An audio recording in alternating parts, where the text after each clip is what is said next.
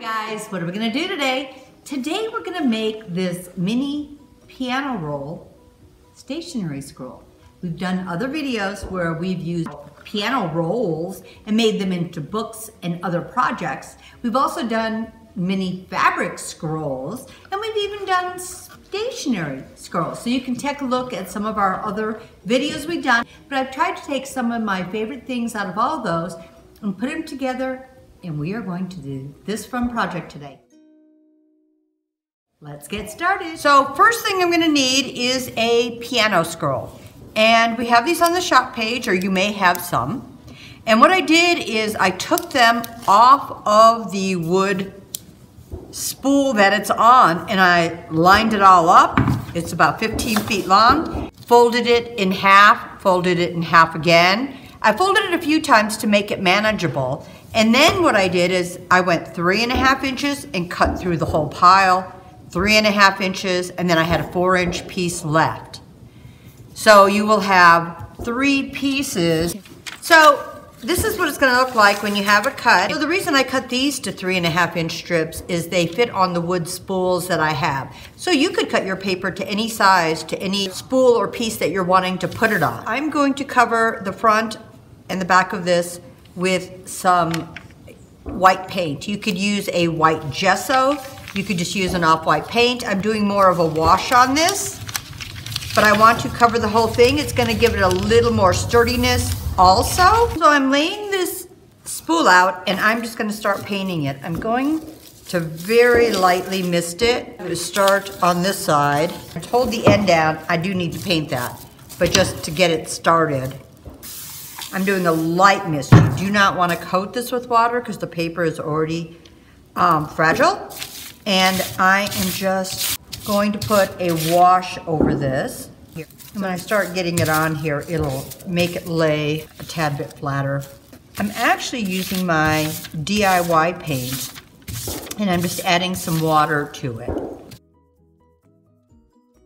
And some of it's a little more than a wash, and then all I'm going to do is continue to unroll this. So all I'm going to do is just continue painting this whole side of this and let this dry, and then we'll do the other side.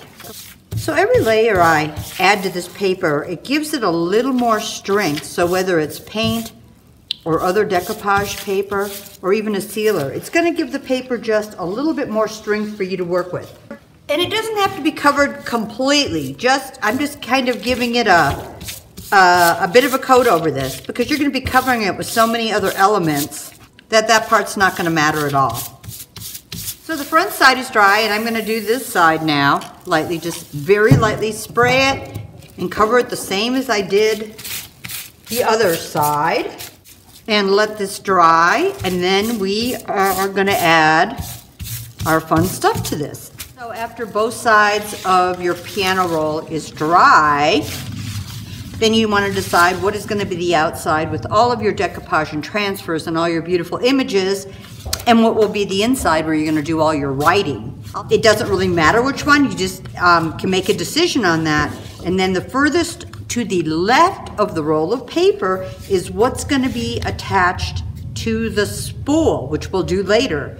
But just to give you an idea, I start with that only because when I start laying things down and I just start going, I may get a great idea after you get going a little bit. So the further to the end I get, I'll have more of what I really wanted to do, and it'll be showing first at the end of the spool. So I'm actually going to use all of my scraps. I'm not taking any full sheets that I have, whether it's scraps from transfers or other papers or decoupage papers, whatever I've got. I'm going to be using all my scraps to make this. And this is a really fun way to use up little bits and pieces you've got and make something really unique. So the first thing we're going to do is decoupage our scraps along this huge 15-foot strip we have got there.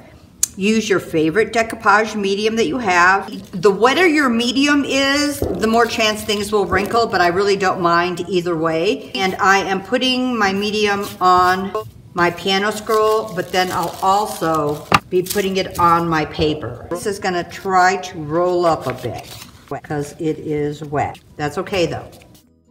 And then when you get it laid down, it'll lay kind of flat.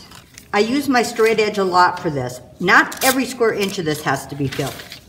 You just want to put it where it seems perhaps logical, but you can have some open space because transfers are also going to go over this. So you don't need every inch filled in on this. I will have a lot of it filled in, but not all of it. There may be areas that I don't have decoupage paper and I've just put some stamping and transfers on there. I am just tearing pieces that are just visually appealing to me. So I'm going to continue doing this down the whole strip and just adding some fun elements. It's kind of like, reminds me of the masterboard thing. It's just kind of like you're just doing it. And I think it's kind of fun because you're just doing it. You're not even putting a lot of intense thinking in it. And if it overhangs, I can either leave that or I can trim that off later.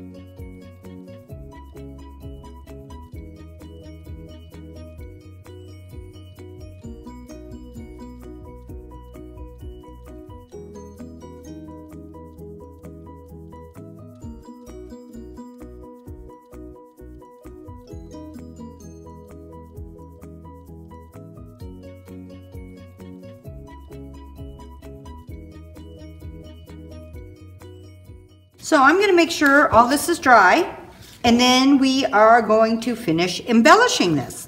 So since this is dry, I'm going to start filling in some of my transfer elements. You could add any types of elements you would like if you have other cutouts of pictures or start stamping, or I mean there's a million things you could add to this. I'm going to use my Whispering Willow transfer primarily and add a few other scraps in from all of my scraps. So that's what my goal was, is to use scraps. I'm kind of just doing what feels visually appealing to me. If you did have a theme, you could go with that and add things in that make sense to what your theme is. I really had fun not having to think so hard on it and just add fun elements to my piece. I'm just gonna continue on, and you can see how I'm adding a few pieces. And then when we start getting through this, you're gonna see how it's kind of going together.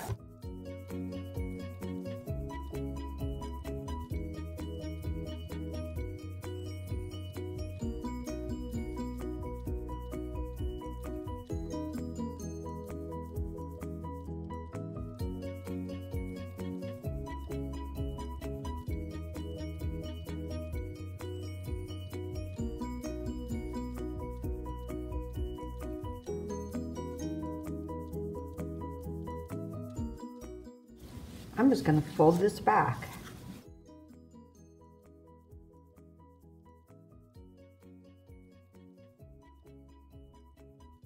Now you can see right there where I kind of did that, where it was dry, but it wasn't quite dry. There must have been some under there, or maybe a thicker glob of glue. The two things I found is I'm either going to put something right over that, but if I want the top of this G here, this is what I'm going to do.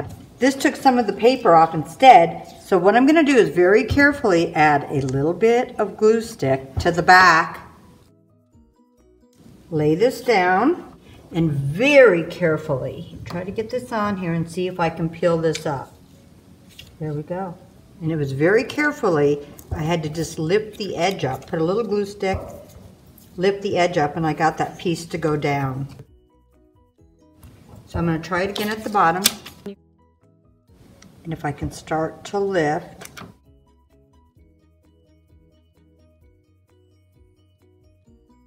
sometimes I can get it to work. Sometimes I can't, but you know, we got a little more on there.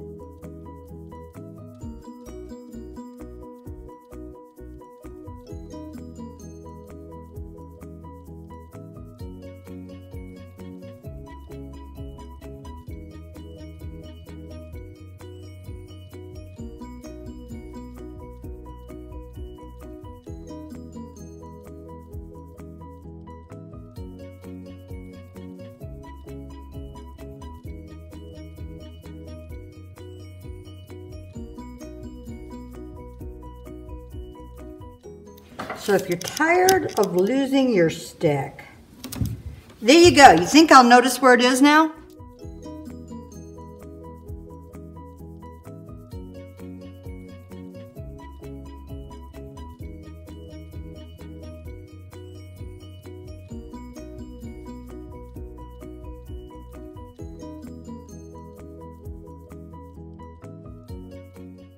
Okay, I need it on both sides, otherwise I will lose it. Because I'll just turn it upside down the other way. If I lose it now, I'm in trouble.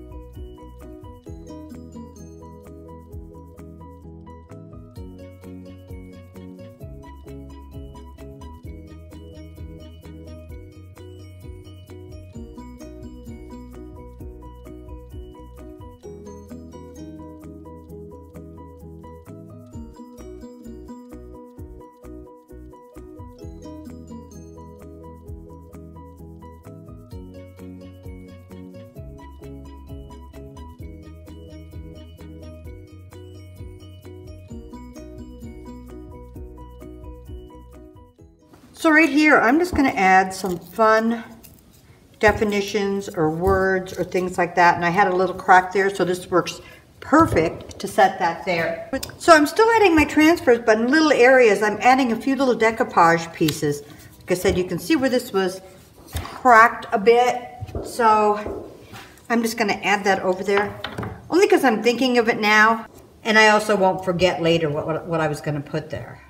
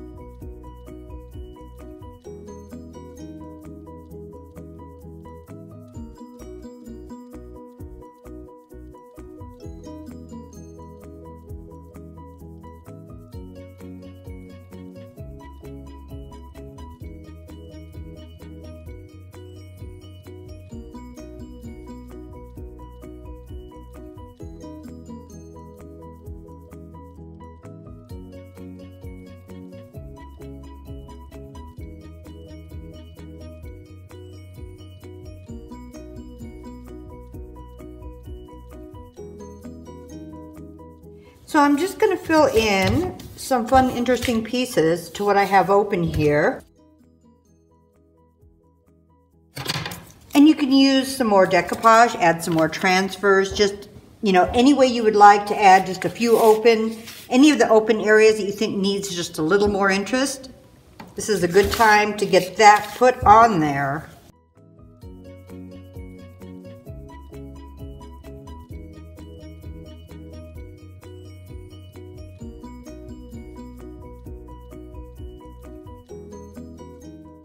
So I'm going to figure out what I want for the very ending of this, but I'm not sure yet. So I think we are going to pick all this up. We are going to stamp this and work on the other side. Well, I've added most of my pieces on here. I'm going to use my Vintage Photo Distress Oxide, and I'm going to go over this. And you can see like where some of the wrinkles are in the paper, which I don't mind that at all. And I'm going to do it carefully. I don't want to tear anything.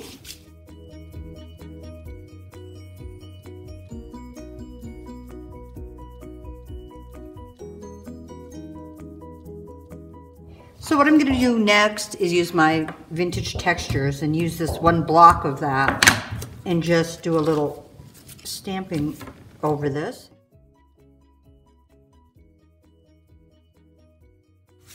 And this is just giving a little more interest.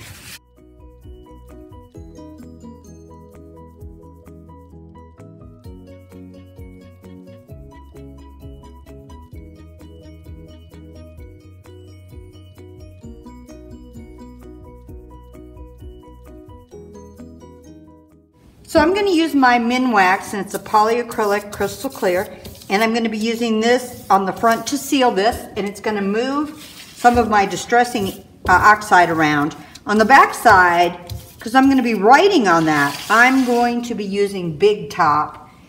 It'll seal it, but it won't be such a shine. It'll be easier to write over.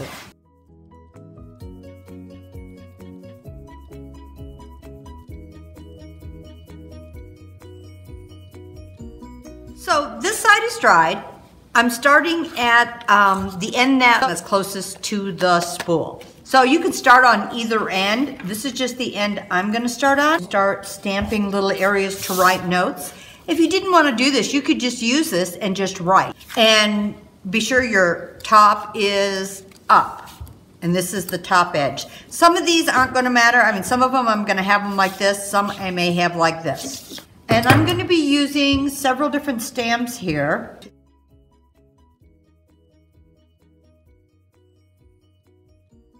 These are stamps that I have in my personal collection. This one actually comes with this one, and it has some birds and some other label pieces. And this is from Lexi. So if you're interested in that stamp, we'll have a link below. This is one of my darkroom door stamps, but any type of a tag or lines or anything like that could be really fun, and you may find something in your own stash that is really cool. I'm not worried about that being there because that's a lot thinner than this one.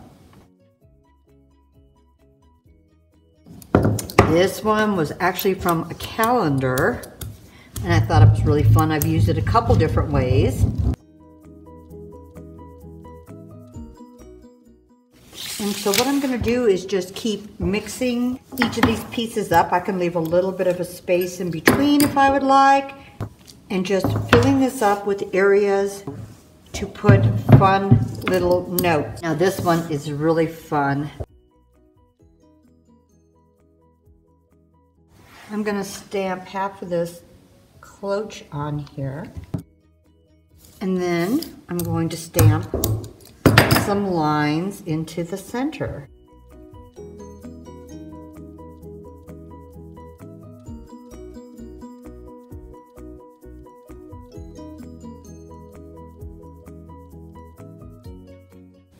Continue doing this, just layering them and doing one and then another and then another, and just adding all these writing blocks to this till I get to the end. So here is the end. So I'm going to let this ink set here real quick. We're going to seal it. And I'm going to use my big top for this part. If you want to add any other distressing, this is when I would do it. So I'm going to use my big top, and I'm going to seal where I stamp. I use my DIY paint. It really changes a little bit of this wash I put on here. I think that looks cool.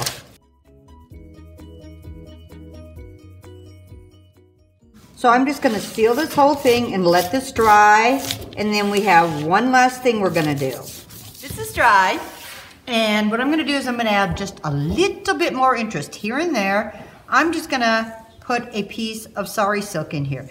I took my sari silk and I ironed it out so I have a lot more. What I'm going to do is rip it in half. It doesn't need to be quite that thick. And then where I get to where they sewed it, I just cut through that and continue to rip. And I'm not going to fill the whole thing up. I'm just going to put some here and there. What I'm using is this maggot. So I am just going to find some little spots, and I don't want to use tons and tons, and I am just going to add a piece here and there. I'm trying to put it in between some of the areas that I've got here.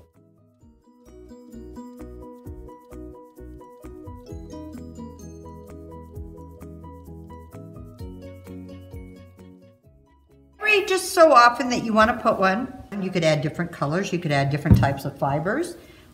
There's just so much you could do with this.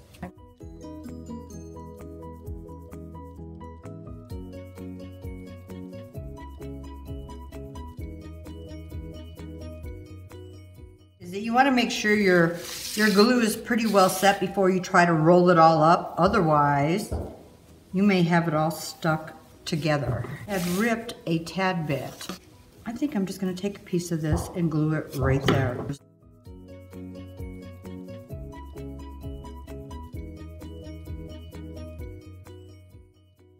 So what I'm going to do carefully, I wanted these shred a little, so I'm just going to air to this.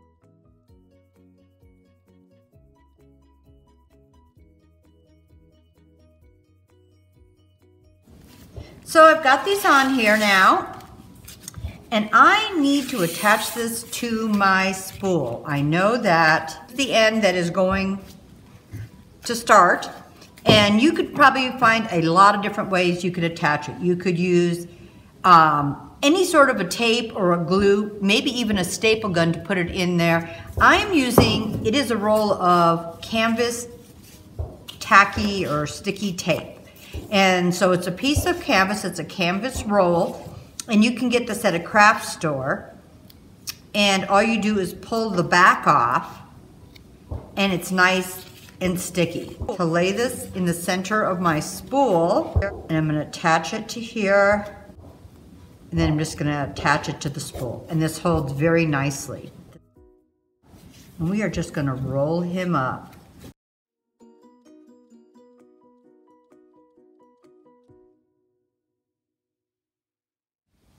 Hope you guys thought that was fun and you learned a couple new tricks or tips that you can incorporate into your own projects. You know, I think this would be fun whether you kept it as one huge long letter, or you added notes or used it as a journal, or you could cut up the pieces, write a special note, make it into a tag, and send it off to someone. But I hope you give us a try, but whatever you do, have fun.